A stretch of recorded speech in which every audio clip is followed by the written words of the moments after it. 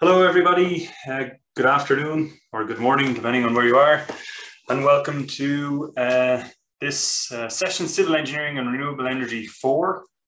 So we have 4 speakers over the next hour. You should know the format by now. Each one has a 15-minute block, and they hopefully will allow time for questions within that.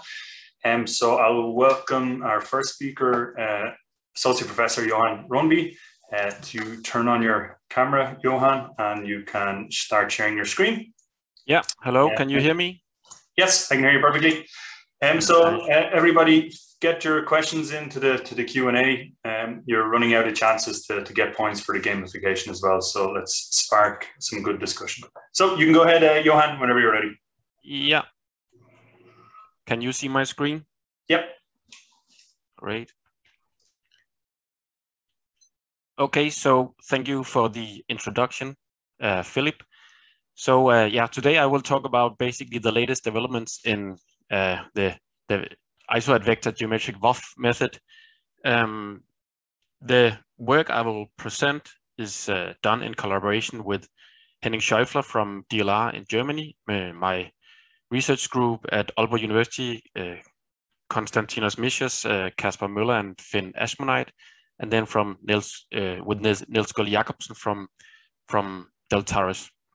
So I want to start just by recapping very briefly exactly what iso-advector is. It's basically a new geometric volume of fluid approach that we implemented in OpenFOAM back in 2016.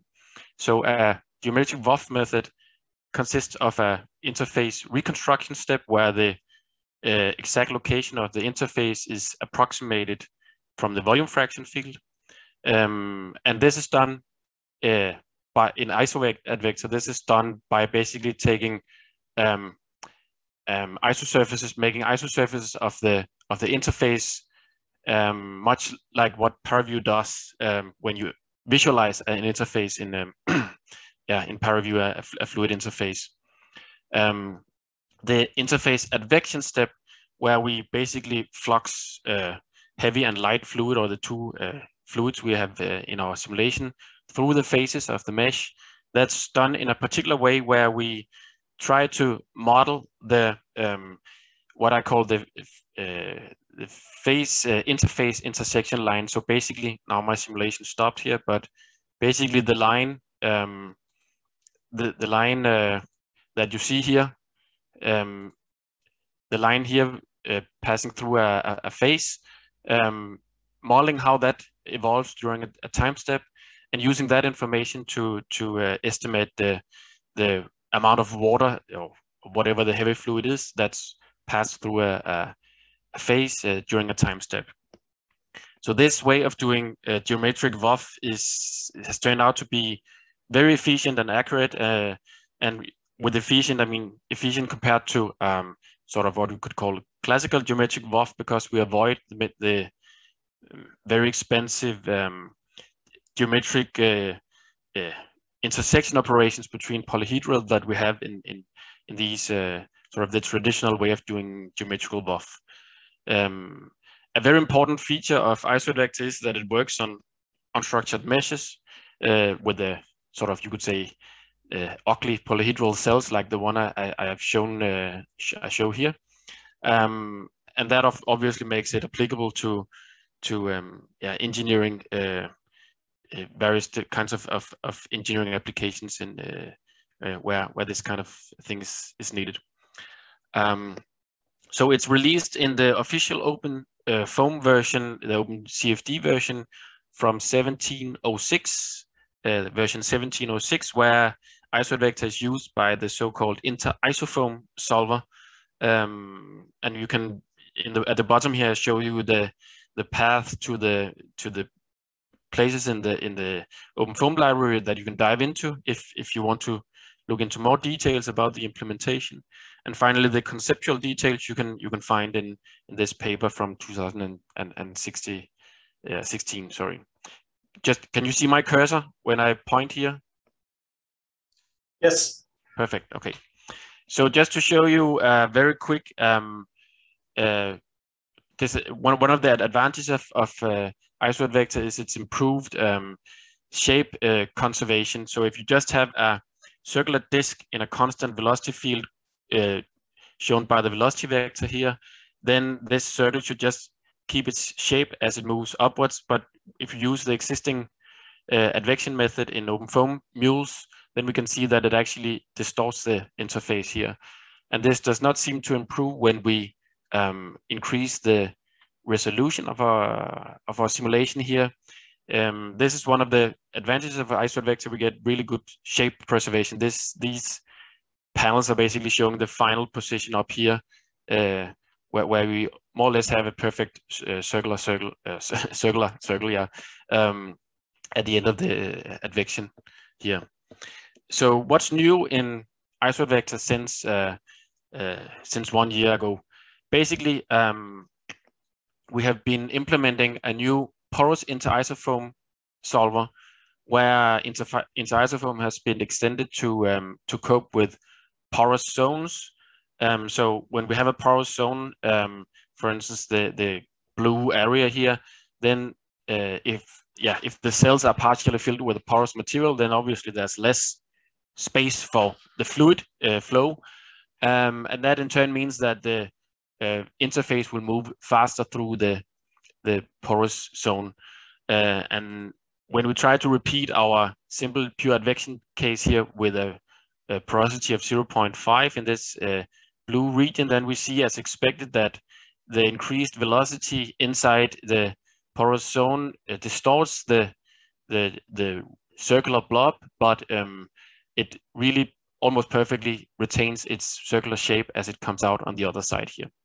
In terms of volume conservation, we're basically down to machine precision. For this case, this shows the error as a function of time. This shows down here we have the upper and lower bounding error, and that is also basically at machine precision. Now, if we try to couple this with, we also try to couple this with the porous momentum equations, basically copying what's been done by Bjarne Jensen and co-workers in their coastal engineering paper from 2014. It's basically a matter of including Darcy-Fockheimer forces and the added mass force associated with acceleration of the fluid relative to the solid skeleton. And so one of the benchmark cases here is this porous dam break, where we start a column of or initialize a column of water here on the left hand side of this gray porous zone, and then it collapses, and we follow how the interface evolves and seeps, how the fluid seeps through the porous zone. And what we show here are the experimental values in black circles, and then the corresponding curves from porous wave foam, basically what's in waves to foam, and then also the new porous inter-isofoam solver, and they match almost perfectly. It looks very nice. And then we have volume fraction error again, down to 10 to the minus 11 of relative error as a function of time here. And again, we have a very good upper and lower bounding of the volume fraction field. And this is done together with my PhD student Konstantinos Misius and with Nils Jakobsen from Deltares. And the code is available here. Okay, so that was porous support for porous media. Another very interesting new development is the work by Henning Schäufler, who has developed this two-phase flow library that I will now talk a little bit about. One of the main features of it is that we now have a compressible interflow solver. That's basically, it could also have been called compressible inter-isofoam. So it basically takes the original WOF equation, the passive advection equation for alpha here, and then extends it by adding source terms associated with the compressibility of the fluid, and it also adds the relevant source terms for the energy equation. And yeah, here we see sort of the depth charge 2D tutorial now using isoadvector instead of mules. And this work is published in a preprint and on archive, which you can find here, and the code is also on GitHub, publicly available. Another interesting feature of this two-phase flow library is that it incorporates a new phase change module. So phase change basically at the interface between the gas and the liquid phases. There's a whole module with various ways of implementing mass source terms and energy source terms. And there's also a whole bunch of different benchmark cases implemented. For instance, this 1D Stefan problem where we have a superheated wall and a gas and then a liquid, and then energy is transferred from the superheated wall through the gas to the liquid where we have evaporation, and then the interface here moves as a function of time x of t here. And then we have very nice correspondence between the analytical result solution for this motion of the interface and the different implemented source term models here. Finally, I want to mention the library also has a new module for implementing new surface force models. In particular, I want to highlight here the curvature models where Henning has implemented various different curvature calculation models. So basically trying to estimate the curvature of the interface from the volume fraction field. This is very difficult, and what I show here on the right is the recalculated reconstructed curvature of just a circle on a hex mesh and a triangular prism mesh, and the error in curvature as a function of resolution. And basically these simulations, they don't converge except for the height function method. So there's basically room for improvement here. So just to sum up, we have a new porosity isofoam solver. We have a two-phase flow library with a compressible interflow solver, phase change models, and surface tension models. Looking ahead, where some of the things we're focusing on in my group is to increase the time step size and the accuracy for large time steps for isoadvector, and also improve the fundamental interface kinematics, as well as surface tension and curvature calculations. So with that, I'd like to thank you for your attention, and I'd be happy to answer any questions. Great, thanks very much, Johan, for as always very nice work. We've a few questions. Henrik asks, are there any known grid constraints on the inter-isofoam solvers? Meaning, do the cells at the interface need to be uniform size or similar constraint? Well, the answer to that is no. So by construction, the way in isoadvector advects the interface only requires the faces to be polygonal.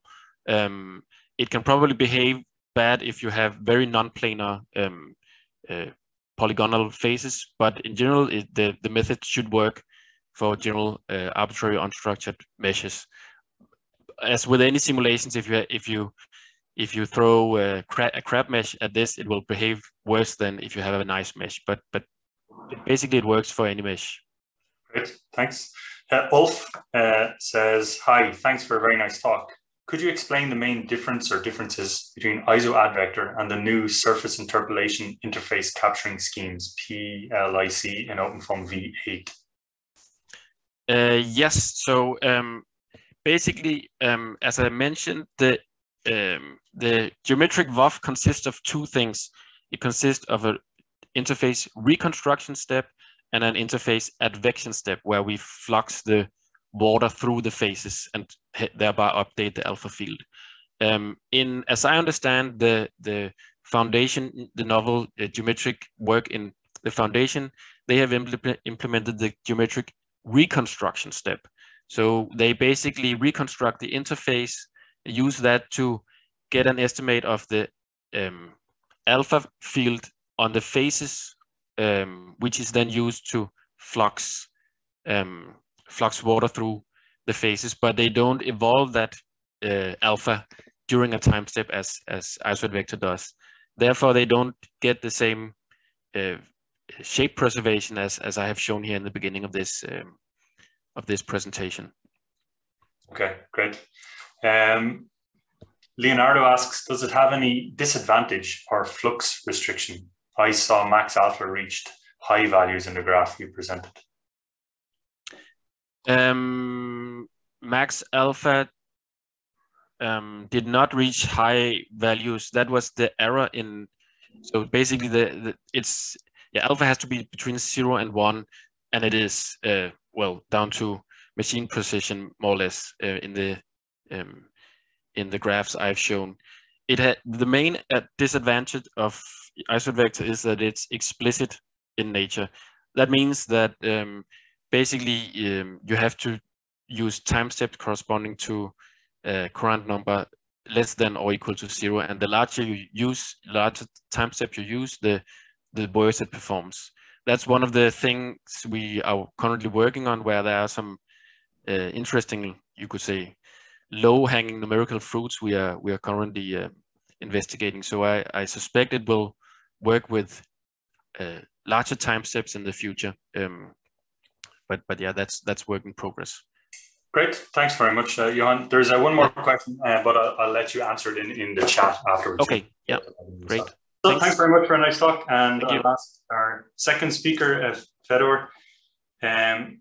You can turn on your camera and you can start sharing your screen. Yep. Hi, 1 second. All right. All right, can everyone see this presentation? Yeah. Okay, cool. So my presentation is about the liquid metal battery. And first, I'm just going to talk about some motivation behind it. The liquid metal battery is poised to compete with grid-level electricity storage systems, such as the lithium-ion battery and pumped hydroelectric storage. And these technologies are sort of motivated by the growth in renewable energy over the next 20 years. And in particular, the liquid metal battery is better, or could be better than those two highlighted. First, from the point of view of durability, because the lithium-ion battery suffers a lot from degradation from cycle and discharge cycles, and cost, because both the lithium-ion battery should be more expensive than the LMB, and the pumped hydroelectric storage system tends to be more expensive, both from the point of view of initial construction, the need of having a big hill, for example, and the point of view of maintenance. Now, for an introduction into the liquid metal battery itself, it kind of works in a similar way to a traditional battery system, except for the fact that all the components are molten during the charge and discharge cycle.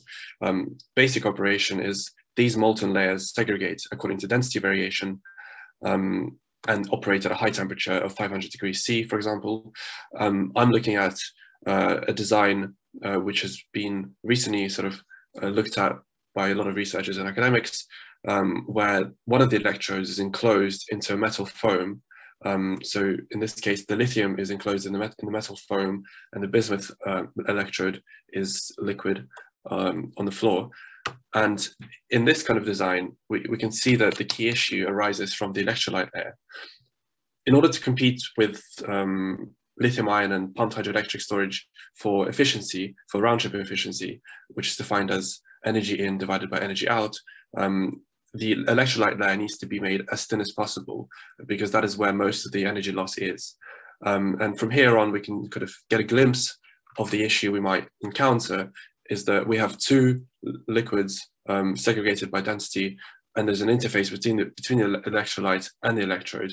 And if we sort of move the battery around, potentially just, because it's quite small, for example, if you just move it around and it starts sloshing, then if the two electrodes touch, lithium and bismuth, the battery might short circuit, and that's potentially fatal. So that is sort of the key issue we're looking at.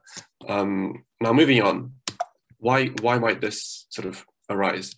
Now, the challenge for the batteries is scalability. Because of their small size, which is governed by certain stability criterions, they need to be clustered together into about 2,000 batteries per unit to reach grid level sort of capacity scales.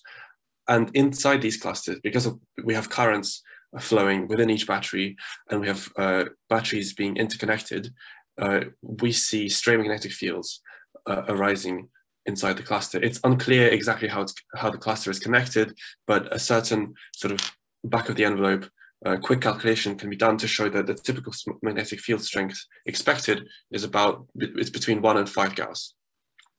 And this magnetic field sort of has an effect on the liquid metal layer due to magnetohydrodynamic effects, in particular due to the Lorentz body force. And we see this due to the interaction of the current density distribution with the magnetic field strength, magnetic field that I described earlier. And this needs to be, this is what this project tries to understand. And in particular, the things most key are the non-dimensional groups, such as the Reynolds number, obviously, and also the Hartmann number, which compares the strength of the magnetic fields and the viscous forces inside the liquid metal layer.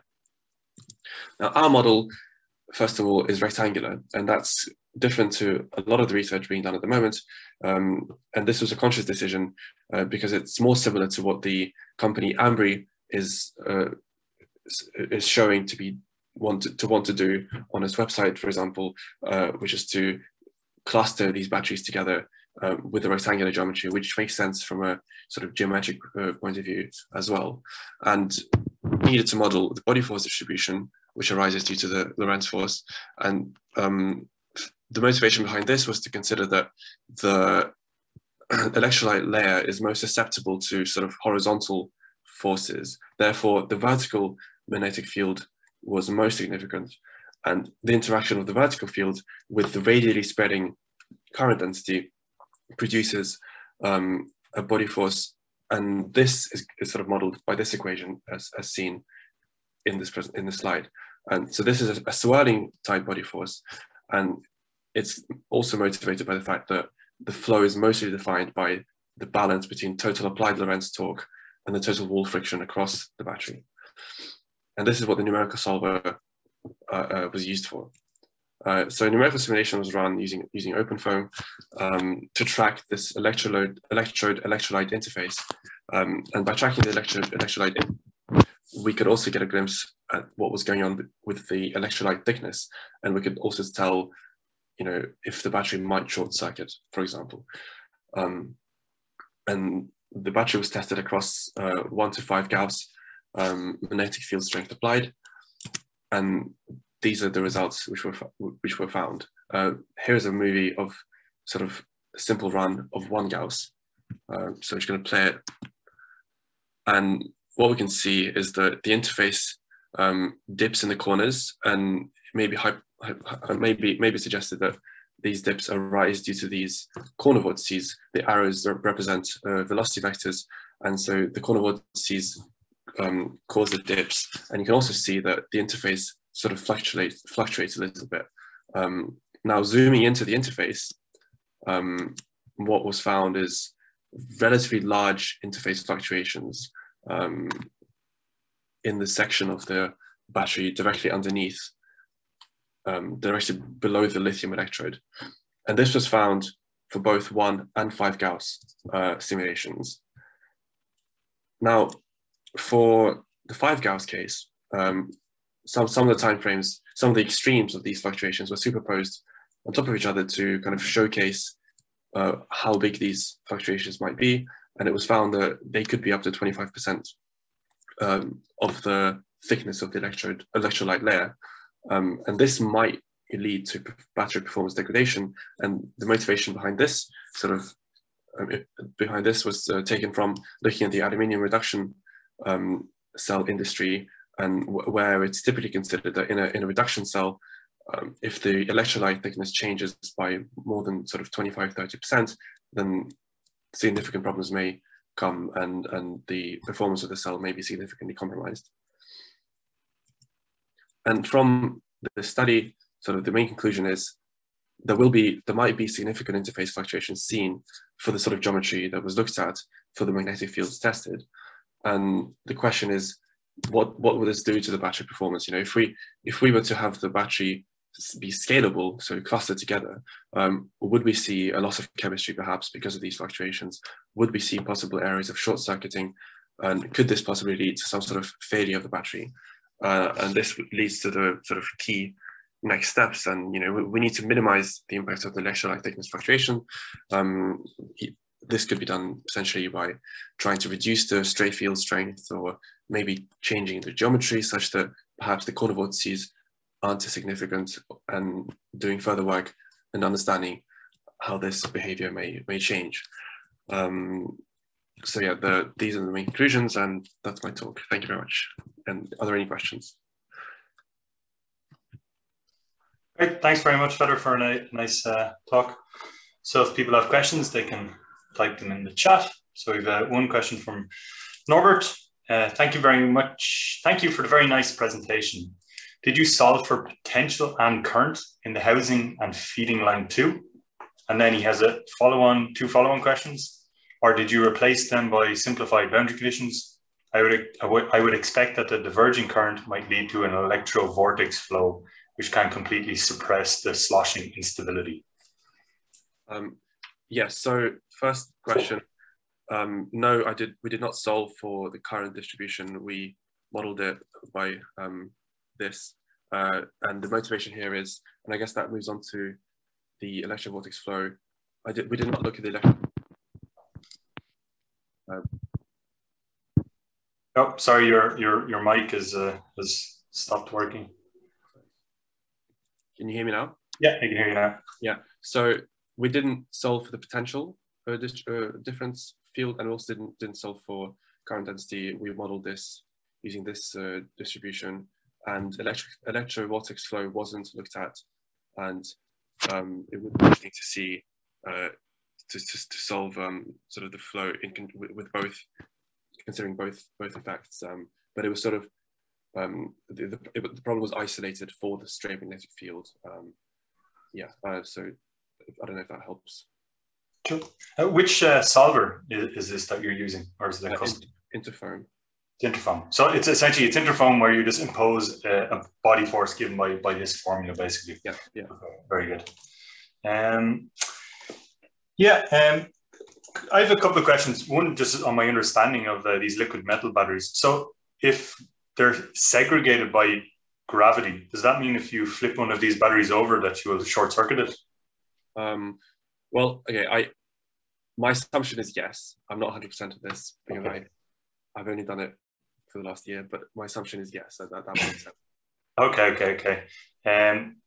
And then in terms of validation, how is it possible to validate a simulation like this, or how could you validate a simulation like this? Well, okay, so to begin with, we ran for this exact same geometry without the body force. We just did some sloshing, imposed a sinusoidal wave, and just calculated the frequency of the sloshing and compared it to theoretical values, and that was fine. But that was very basic. From the point of view of actually imposing the body force, well, it was attempted to match the total, to actually match the total applied torque to the total wall friction, but sort of that was inconclusive because the values we got for total wall friction were fluctuating so much, it was difficult to see whether the average of those values was actually matching the total applied Lorentz torque or not. So actually a characteristic velocity was taken, probed in certain locations,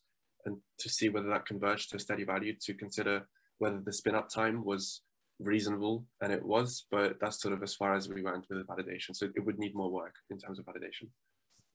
Great, very good. So there are no more questions. So thanks very much for a nice talk there. And just one comment from Herv to Norbert that you're happy to include electromagnetics in the future. Great. So we'll move on to our third speaker. That's Mr. Gary Littler from UCD. So Gary, feel free to turn on your camera and share your screen. Oh, cheers. Share screen. Cool.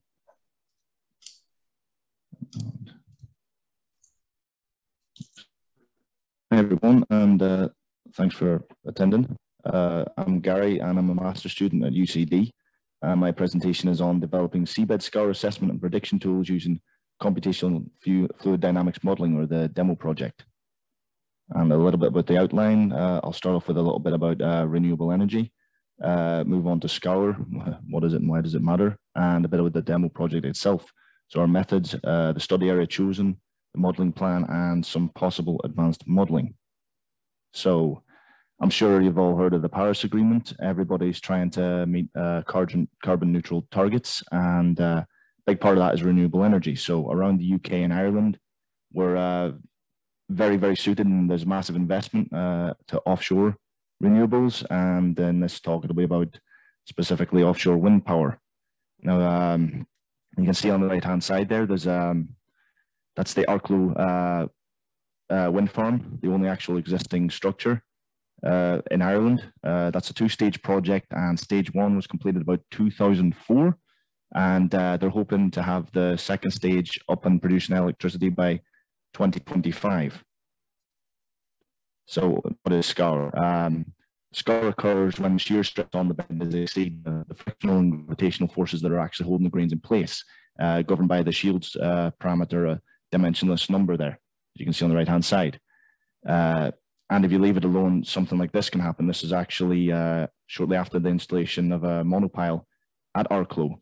So if you leave that alone, I'm sure you can imagine the catastrophe that could occur with destabilization of the structure or possible toppling. So companies have to invest heavily in time and money to actually fill it back in, and then proceed to try and mitigate the issue with defenses like rock armor, but that might not solve the problem.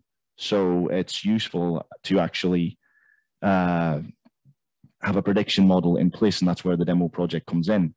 It's part of the Geological Survey of Ireland's research programme. That's where funding came from. And we're trying to ask, what is the range of scour development in the Irish Sea? What formation processes are involved in influencing parameters? And our goals are to use CFD to model the areas of excess shear stress around a proxy object chosen. In our case, it's going to be a shipwreck.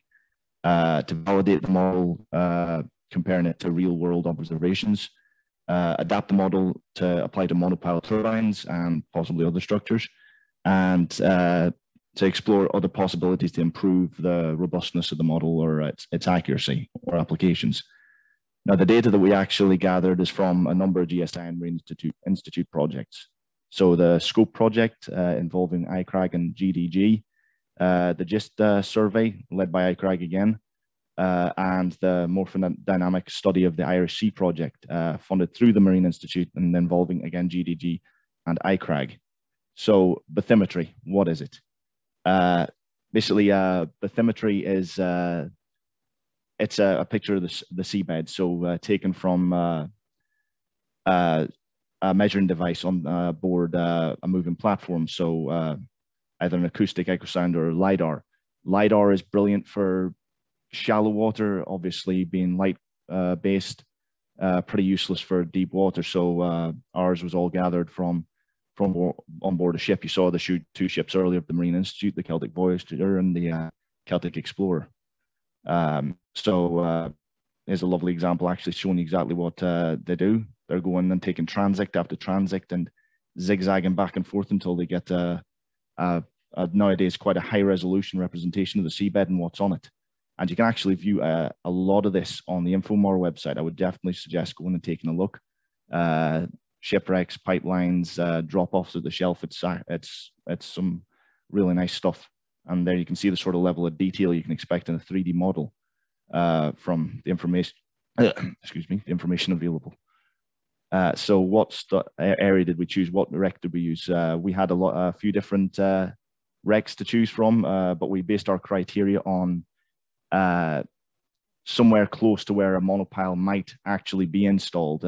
So the company standards and availability of data. Obviously, we needed to have repeat surveys. In the case of the one that we chose, it's the SS Powell. We have 3 years full of data for the likes of the current vector magnitude and such. We wanted it to be clear of marine protected areas and shipping lanes. So you can see here, that's Dublin there. So it's north to east of here, so it's not directly outside the mouth. It needed to be in a reasonable substrate. So you're not going to go and try and put this in rock. Just not viable at all. And it needed to be less than the cutoff depth for a monopile turbine of around 50 meters. Beyond that, you've got to use a floating platform.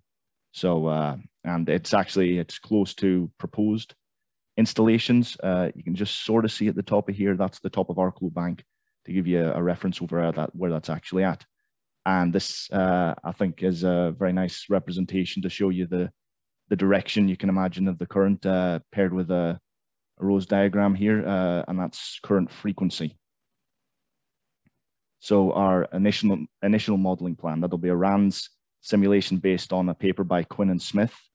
We're using an idealized surface for the seabed, so a roughness will be applied to that. It's a simplified approach, and we just find where the high areas of shear stress are actually at. So we've got the inlet and that outlet will be patch type, slip condition on the top wall down the bottom, and symmetry either side. So the solver uses pimple foam because it's a large step transient solver, obviously for compressible flow, and can solve for turbulent flows. And we'll be using the K epsilon turbulence model. The initial velocity will be 0.147 meters per second based on an average of the 3 years current velocities. So, and water will be represented at 10 degrees based on assigning a kinematic viscosity of 1.307 based on the previous paper mentioned. So that's the actual resolution. We've got the Powell there. That's 20 centimeters resolution. So you can see there's actually quite a high level of detail we're working with here. So it's a joy to work with, to be honest. That's the initial boundary area we've got at the moment. So 100 meters by 100 meters and 25 meters up. The Powell is actually 29 meters deep, but as the sea surface is at a dynamic and changing area due to waves and currents and that, it's useful, I think, to have a buffer in between. So to verify our model, we'll run a mesh sensitivity study, and we'll be testing also different domain sizes to ensure there's no boundary effects, and obviously making it the smallest possible without any adverse effects. Validating, we're going to, like I said earlier, we're going to compare it to real world data, the repeat surveys, and then switch the wreck out and the seabed for one of the others was a possibility, and see if it can stand up to that change. Once that's been verified and validated, we can then model a monopile turbine, or we could extend that if we want beyond that to rock armor, cables, pipelines, a monkey's head, whatever you want to throw down there, to be awfully honest.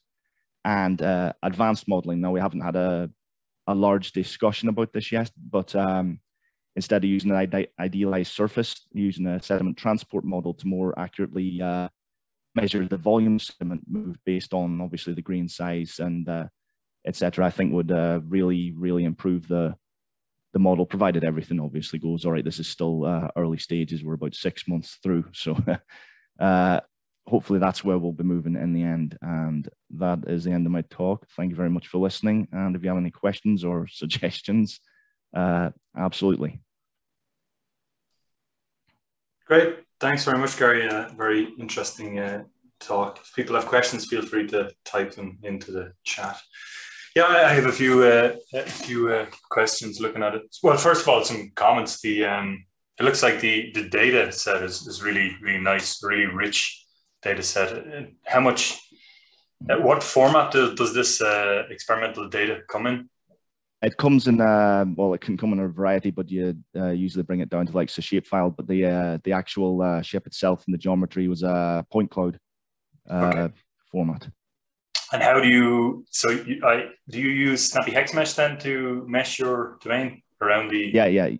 Yeah. Sorry, I'm using Snappy Hex Mesh to get that taken out. How do you go from your point cloud to an STL? The point cloud, I went through Blender actually. Big shout out to Yosef Naj.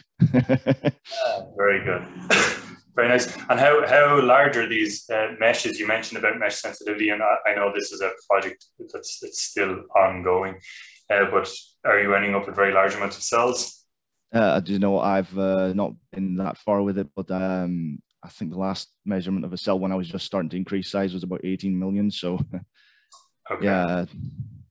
They're going to take some time to run these, so you'll need you'll probably need to use one of the clusters available to you or something like that. Oh yeah, definitely the HPC cluster is going to be a large part of this. Can I ask you a little bit about the sediment transport? So you've identified this sediment transport approaches, maybe the one that will be most suitable. Has that been implemented in OpenFOAM? Do you know? No, I don't know that yet. I would definitely like to actually look into that further. At the moment, I've just sort of taken everything step by step. Sure. As I'm like, I have no real history in fluid dynamics or anything, so it's all a learning experience. Okay, perfect. That's great then. I don't have any more questions, so thanks very much for a nice talk, Gary. Cheers. Fantastic. And that brings us to the final talk for this session. So that's Mr. Jianxi Zheng, so from Jiaotong in Shanghai. So Jianxi is not able to present live due to some internet challenges, but he has sent on a pre-recording. So I'm not sure if he's available to answer questions. I don't see him in the panelists at the moment. Hopefully he'll turn up to answer questions. If not, we'll just bring the session to a close after the talk. So I think the recording is going to be played now.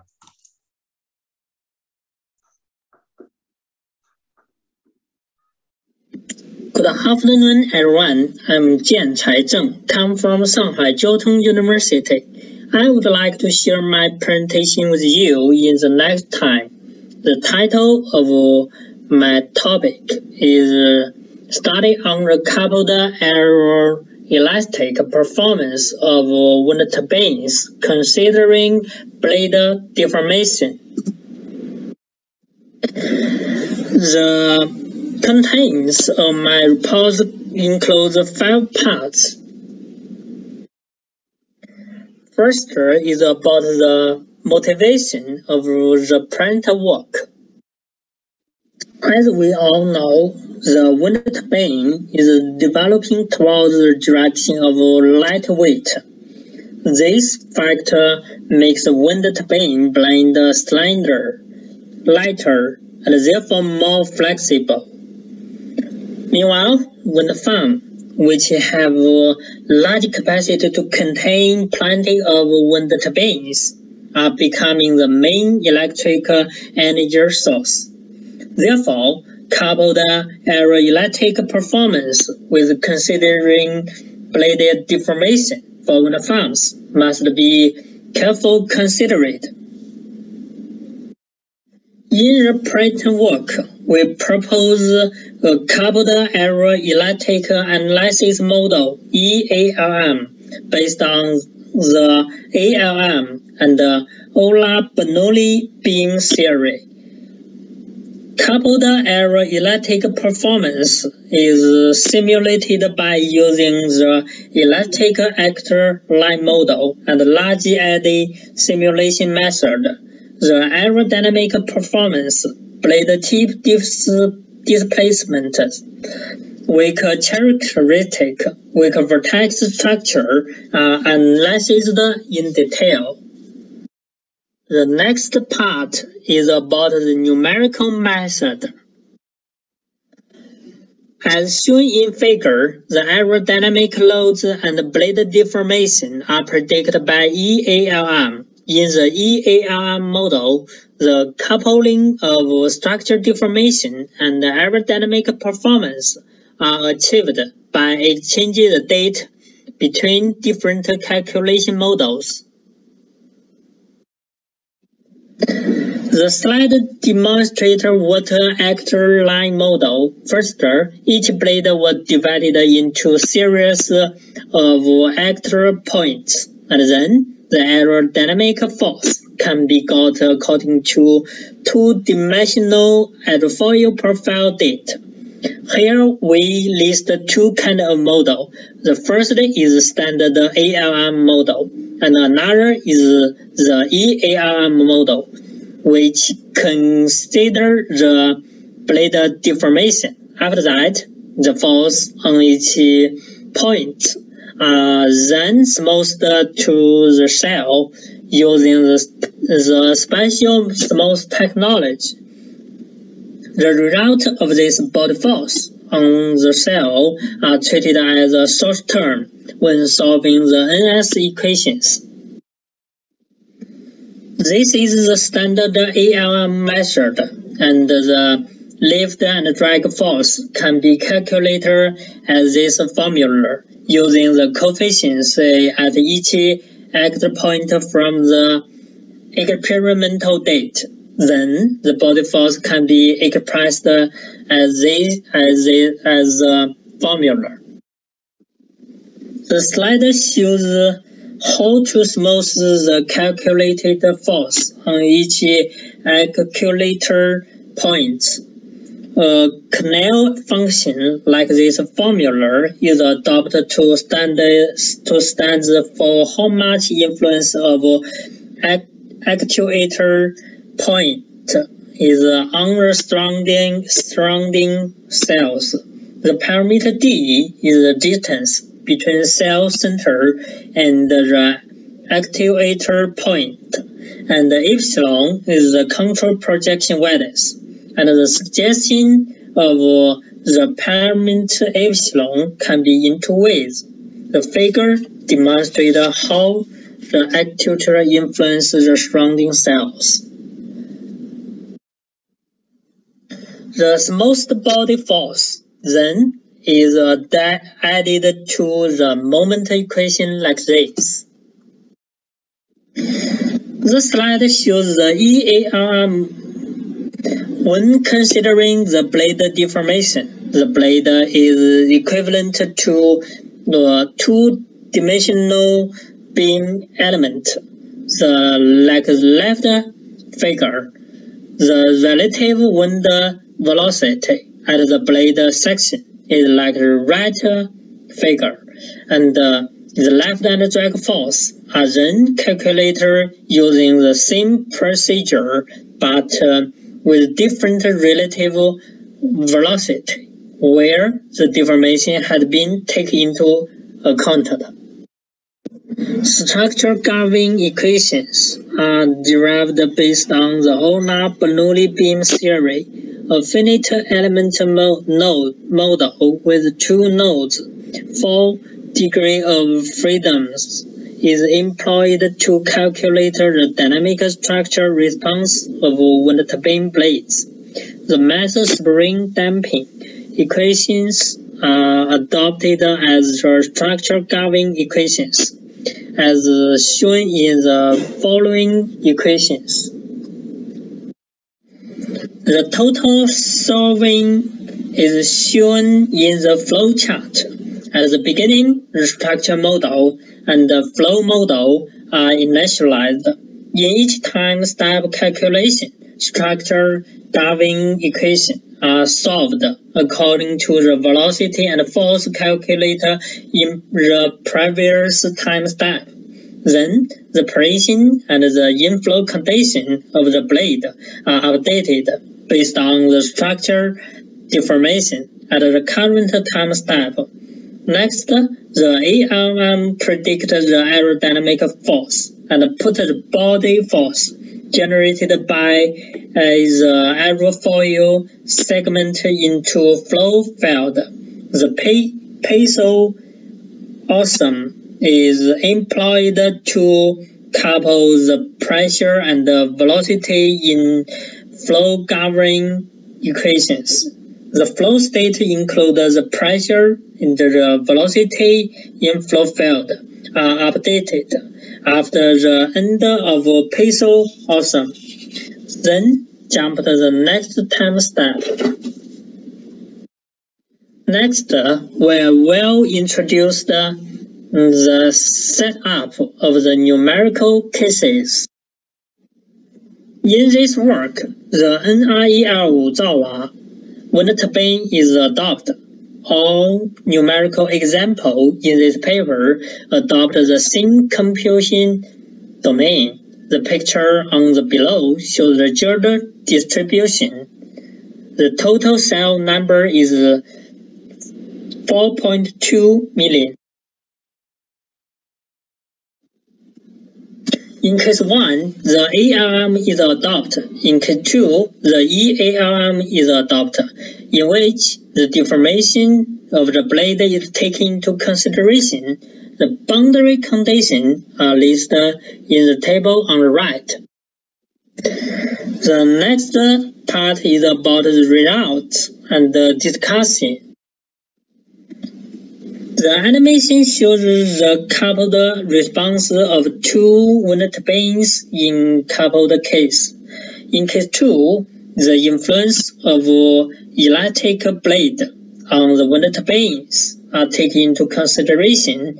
By contrast, case 1 and case 2, it can be seen that when the downstream turbine is distributed by the upstream turbine, the wake vortex structure is delayed to appear. The detailed analysis will be described below. This picture shows the rotating power of upstream and downstream wind turbines.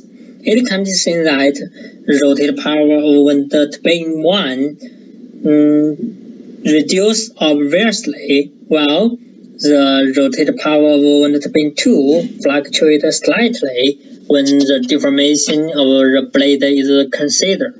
As shown in the table, the rotating power of wind turbine in case 2 is slightly smaller than case 1, which indicates that the deformation may have bad effect on the aerodynamic loads of the wind turbine. For the thrust, it can be seen from this picture, the trend of aerodynamic thrust is similar to the aerodynamic power. Moreover, the reduced amplitude of rotating power in K2 is greater than thrust in K2. It suggests that the influence of deformation on rotating power is more significant than on the thrust. This figure shows the deformation of blade 1. We can see that the distance of information in x direction is 5.1 meter, and the distance of deformation in y direction is less than x direction. The velocity distribution in the horizontal plane at the reference height 90 meters, shown in this figure from the contour of wake flow field. Average velocity decreases sharply behind the rotor plane in both cases. However, it's worth to be noted that the wind velocity decreases more obviously when the wind passes through the upstream wind turbine in K2. It suggests that the deformation of blade mainly influences the far field. This is the animation of vorticity in longitudinal y plane. We confirm that the disturbance of tip vortex occurs in the far wake region in K2, and the disordered phenomenon of wake vortex of downstream wind turbine is delayed because of the deformation in K2. The last part is about the conclusions and the ongoing work. We can get the following conclusions. The first is the structural deformation of wind turbine blades lead to a decrease in average aerodynamic loads, and the blade deformation has great effect on the rotor power than the thrust. Through the influencing the aerodynamic performance, the blade deformation for outer turbine wake characteristics. The change in wake velocity and verticity mainly occur the far wake. In the near future, we will carry out the following two aspects of research. The first is the influence of different layout on coupled aerodynamic electric of the wind turbine in wind farm. The influence of blade deformation on coupled aero hydrodynamics electric of FOWT. Thank you for listening. There are all the contents of my report.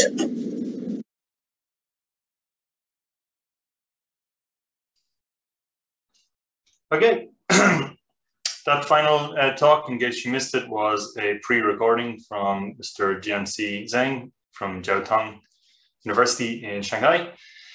So I don't see Jianxi on the list of participants, so he hasn't joined. So unfortunately, we won't be able to answer questions. So I will thank the four speakers again, and I'll bring this session to a close. So we're coming to the end of the workshop now.